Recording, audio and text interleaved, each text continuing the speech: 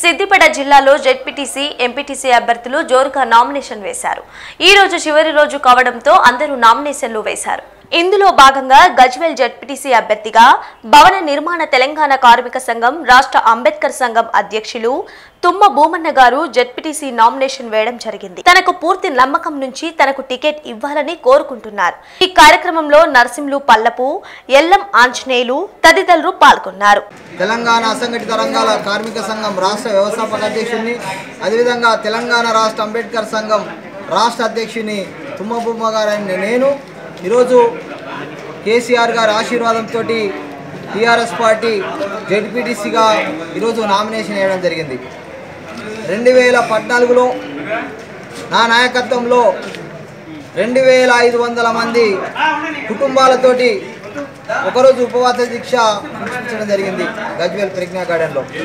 అదేవిధంగా మరి పోయిన స్థానిక ఎన్నికలలో ఎంపీటీసీలను జెడ్పీటీసీలను గెలిపించుకోవడానికి ప్రత్యేకంగా తెలంగాణ అమాలి కార్మిక సంఘం, తెలంగాణ భవన నిర్మాణ కార్మిక సంఘం, తెలంగాణ రాష్ట్ర అంబేద్కర్ సంఘం అందరూ కార్యకర్తలంతా గెలిపించడానికి ప్రతి ఎంపీటీసీ జెడ్పీటీసీ అభ్యర్థికి మరి మెమోరాండాలు ఇస్తూ మద్దతు పలుకుతూ అందరు ఎంపీటీసీలను జెడ్పీటీసీలను గెలిపించుకోవడం జరిగింది.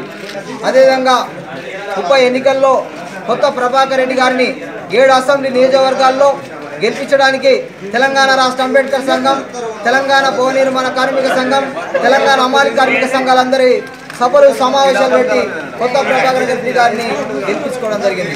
అదేవిధంగా 2018 సాధారణ ఎన్నికల్లో కేసీఆర్ గారు గజ్వేల్ నియోజకవర్గం నిలబడ్డప్పుడు మరి నా నాయకత్వంలో అటు భవన నిర్మాణ కార్మికులు, అమాలి కార్మికులు, అదేవిధంగా టీఆర్ఎస్ కేవి రాష్ట్ర నాయకత్వం మొత్తము దిగువచ్చి ఈ గజ్వేల్ నియోజకవర్గంలో 5000 మందితోటి సభను పెట్టి కేసీఆర్ని బ్రహ్మాండమైన మెజార్టీతో గెలిపించుకోవడం జరిగింది.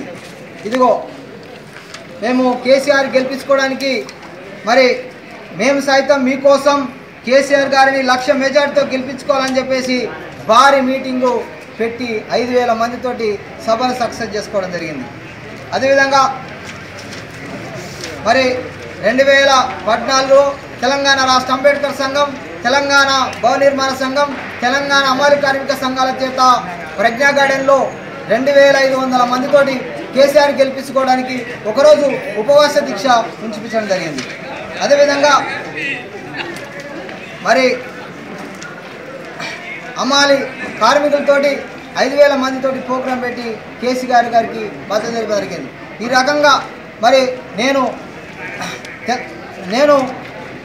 కంటిన్యూ ఎడ్యుకేషన్ సెంటర్ చైర్మన్ల రాష్ట్ర అధ్యక్షునిగా అనేక సేవలు అందించడం జరిగింది.